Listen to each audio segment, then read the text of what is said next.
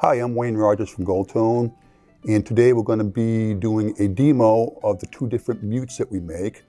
We're going to use an OB250 lightweight, which is a new model of ours. It has a wood rim instead of a rim and a metal tone ring. It's about 3 pounds lighter, plus it's still a great sounding banjo. Well, first, the banjo, as you know, it's probably one of the loudest instruments, and when it comes time to practice and you're around family, then it may be a good idea to quiet it down. So we make two different mutes. We make the Ultimate Mute and the Iucci Mute, which has a backstory to it. First off, the Ultimate Mute, we'll try that first.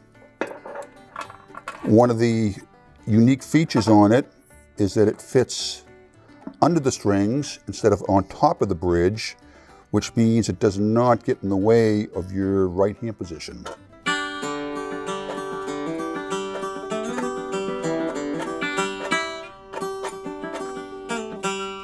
And you can see that mute quiets the banjo down probably at least 90%. The next mute we're going to talk about is an upgraded Iucci Mute. And about 20 years ago, I was at Jim Bowman's Banjo Museum, and I was looking through a catalog of mutes that he had, and I found this Iucci Mute for a tenor banjo that had a patent date of it of 1928.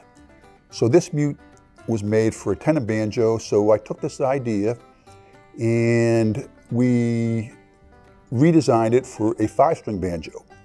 In honor of Mr. Iucci, who first came up with the idea, we named it the Iucci Mute.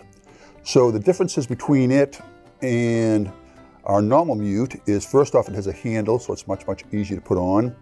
Second, the insides are tapered. So when you put it on the bridge, it gives a very, very even tension on both sides of the bridge. So the Iucci Mute sounds something like this. It's actually a little easier to put on than the Ultimate Mute.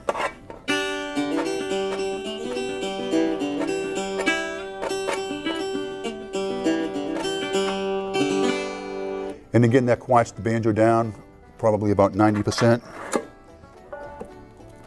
So the Ultimate Mute and the Gold Tone Iucci Mute, great family savers, and if I were to choose, I'd probably choose the Iucci Mute just because it's a little bit quieter and it's easy to put on. But they're both great products. Thank you very much.